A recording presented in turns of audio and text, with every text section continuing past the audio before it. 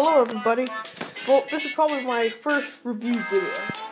We're gonna see which is better, Super Smash Bros. Brawl for the Nintendo Wii, or Super Smash Bros. For Wii U on the Nintendo Wii U. Obviously. Well, let's go over them. Okay, well, Super Smash Bros. Brawl is the sequel to Super Smash Bros. Melee. It came out on March of 2008.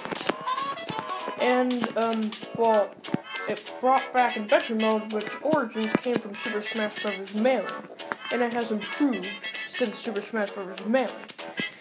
Well, this time in Adventure Mode, there was like a story campaign called the Subspace Emissary.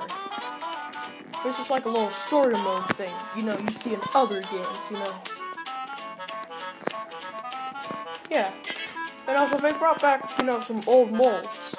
They got Break the Target, they got Boss Battle modes, they brought back All-Star mode. Everything was great. Everything is expected to be in a Smash Bros. Game.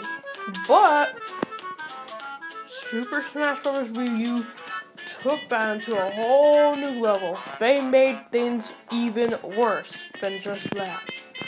No, by that I mean they ruined everything in the whole entire Smash series. In my opinion, it's considered to be the worst in the series.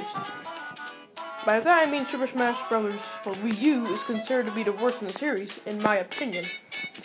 Well, Super Smash Bros. For Wii U came out in December of 2014.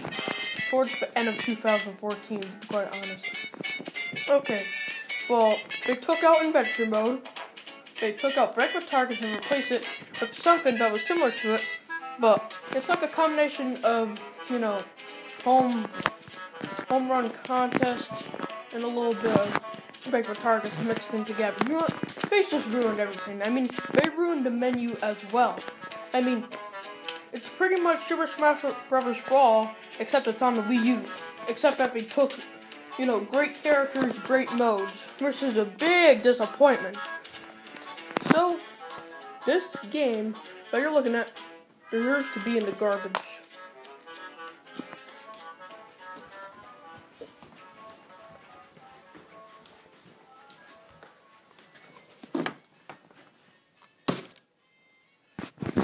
Bye-bye!